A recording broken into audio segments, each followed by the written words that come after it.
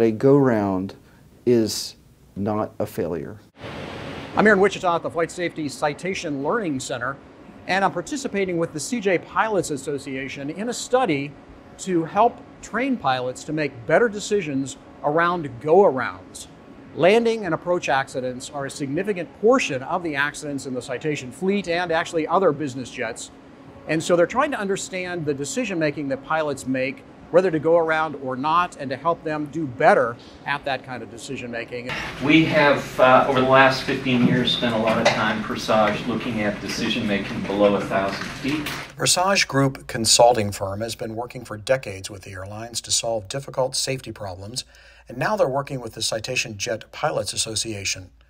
Approach and landing accidents have been a problem for some 50 years, and according to Presage, some of those accidents could have been avoided with go-arounds. The go-around button does not have an owner's manual. Presage came up with recommendations on how to change pilot behavior to reduce the number of unstable approaches and increase the likelihood that a pilot will recognize when to go around. Volunteers from the CJ Pilots Association and others gathered in Wichita to test better single pilot approach procedures in flight safety's simulators. Presage will then determine what went well with the control group, what went well with the test group, and further validate that what the working group came up with are in fact great SOPs and recommendations for our citation jet pilots. The citation jet SOPs are pretty simple and adaptable to all kinds of aircraft.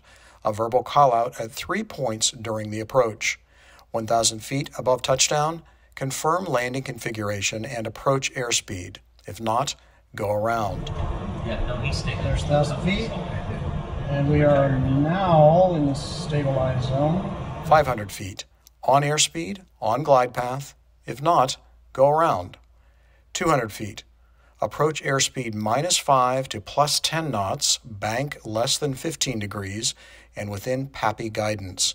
If not, go around. And we are too high at 200 feet. Going around.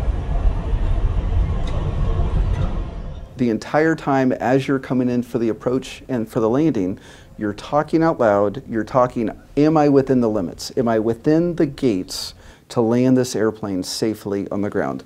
And while these SOPs are specific for the citation, the CJ pilot training materials will be available to anyone to adapt to their aircraft. Tom Haynes, AOPA Live.